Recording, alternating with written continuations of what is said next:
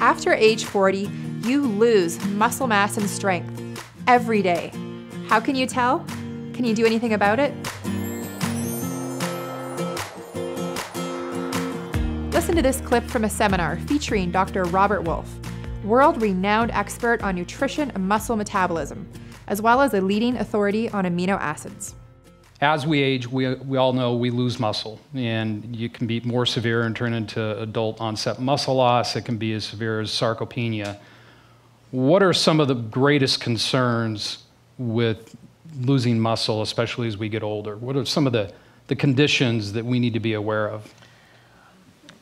The concerns really hinge on where you are. If you couldn't get out of your chair, then that pretty much relegates you to a nursing home, and to get a glass of water, you got to have somebody bring it to you. So that to the extreme, I think we can all recognize the danger, the problem, and the loss of quality of life with that. At the other end of the extreme, you might be playing golf every day and upset that you're not hitting the ball anywhere near as far as you used to.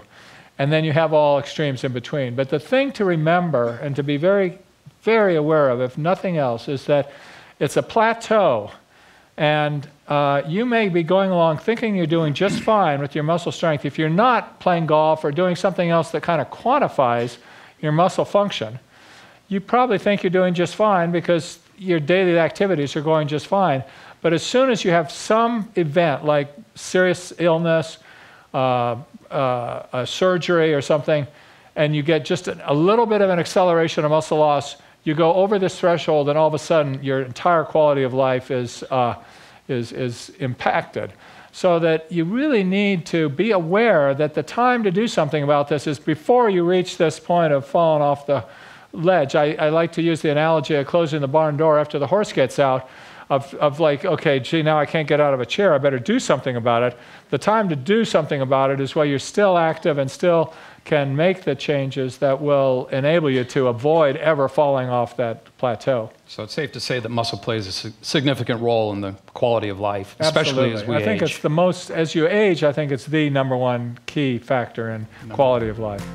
If you found this video helpful, like, share, and subscribe. For Dr. Wolfe's full presentation, see the link below. To live stronger at any age, visit myohealth.com and take the 30-day MyoHealth Challenge.